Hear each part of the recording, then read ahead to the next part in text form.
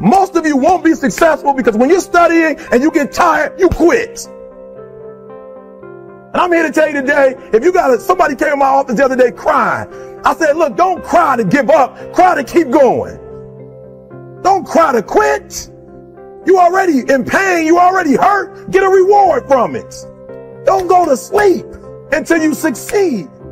The only thing you care about when you're trying to breathe is to get some fresh air. That's it. And when you get to the point where all you want to do is be successful as bad as you want to breathe, then you'll be successful. And I'm here to tell you, number one, that most of you say you want to be successful, but you don't want it bad. You just kind of want it. You don't want it badder than you want to party. You don't want it as much as you want to be cool. Most of you don't want success as much as you want to sleep. Some of you love sleep more than you love success. And I'm here to tell you today, if you're going to be successful, you've got to be willing to give up sleep.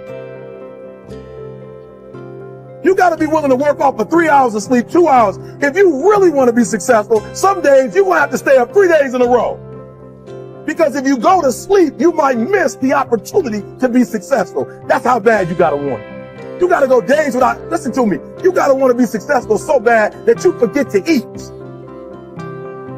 Beyonce said once she was on the set doing her thing, 3 days had gone by, she forgot she didn't eat. Because she was engaged. I never forget when 50 Cent was doing his movie, I did a little research on 50, and 50 said that when he wasn't doing the movie, he was doing the soundtrack. And they said, when do you sleep, 50?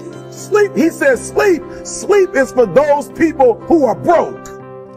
I don't sleep. He said, I got an opportunity to make a dream become a reality. The most important thing is this, to be able at any moment to sacrifice what you are for what you will become. That's the number 2 thing. You got to catch that one. To be able to, listen to me, at any moment. Some of you can make sacrifices when Monday Night Football is not on. You can make a sacrifice. But when the game come on, for some reason, you just attach to it. For some of you, when your favorite show come on, you can make sacrifices on Sunday when ain't nothing going on. But when your favorite show comes on Monday, bam, some of you focus until the phone ring, and then you like, I gotta answer it. If I don't answer the phone, I'm gonna die.